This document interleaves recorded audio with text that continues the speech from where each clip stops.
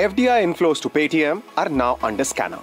An inter-ministerial committee is looking at FDI from China in Paytm Payments Services Limited or PPSL. This entity is a subsidiary of Paytm's parent company, One97 Communications Limited.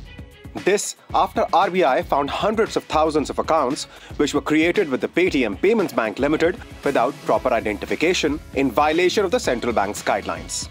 This made RBI instruct Paytm to stop lending and to not take any further deposits or conduct credit transactions or carry out top-ups on any customer's accounts, prepaid instruments, wallets or cards for paying road tolls after February 29th. Paytm Payments Services applied for a license with the RBI in November 2020 to operate as a payment aggregator under the guidelines on regulation of payment aggregators and payment gateways. Its application was rejected by the RBI in November 2022. One97 Communications Limited, the parent company of Paytm Payments Services Limited, has investment from Chinese Ant Group. According to a PTI report, it is these investments which are now being examined by the committee and a decision would be taken on the FDI issue after due consideration. Now, there are several companies which have foreign investments. But what brought Paytm under the government scanner is the fact that FDI from countries which share land borders with India must receive prior approval by the government under Press Note 3. This rule was put in place to avoid opportunistic takeover of Indian companies. The rule was put in place following the COVID-19 pandemic.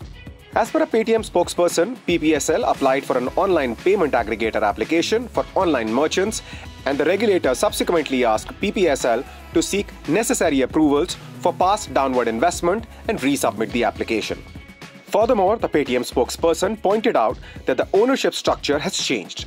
Now, the Paytm founder, Vijay Shekhar Sharma, is the largest shareholder in the company.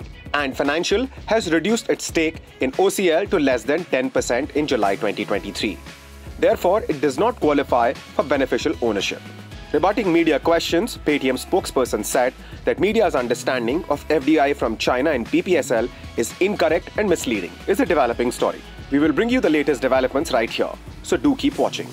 Please don't forget to like and share this video and to subscribe to The Mint.